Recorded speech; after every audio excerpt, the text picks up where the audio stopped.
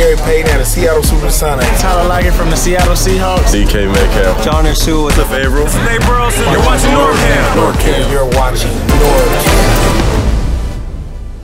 What's up, everybody? This is NorbCam coming at you with NorbCam's NFL picks Week 5. So here are my game picks for Week 5 in the NFL with a song selection from DJ Pagilla, Baby Got Back. Thanks, DJ. And if you guys want to submit a song idea for Week 6, just put it right there in the comments and I'll check it out. Here we go.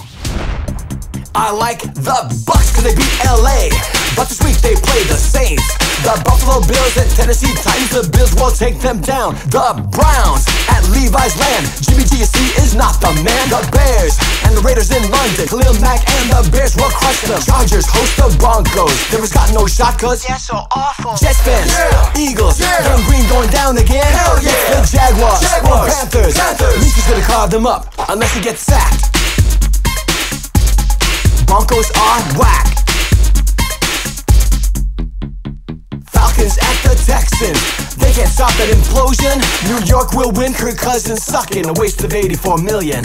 The Ravens at the Steelers, yellow and black will beat ya. Packers won't win this against that boys' defense. Cincinnati hosts Arizona, they will finally be a winner. Mahomes throws long and he's strong, the Chiefs keep rolling on. So 12, fellas, how about that Thursday night thrill? The Seahawks win, we almost blew, just missed the score by 2. That's a fact. Almost had a heart attack. The Seahawks are back. All right, there you go. There's your NorbCam NFL game picks Week 5. I actually missed one. I missed the Patriots at the Redskins. Not much to sing about there. Patriots gonna roll. They will be 5-0. I predict 31-13 in that game. All right, Seahawks, huge win against the Rams. Can't talk enough about that game, but a little bit of luck, a little bit of amazing quarterback play, and what an amazing game for Thursday Night Football. But the bottom line is we get the win. We go 4-1 on the season. Long week of rest, and then we go to Cleveland to play the Browns. But for now, let's see what happens in Week 5, and it'll be fun to see how these games turn out.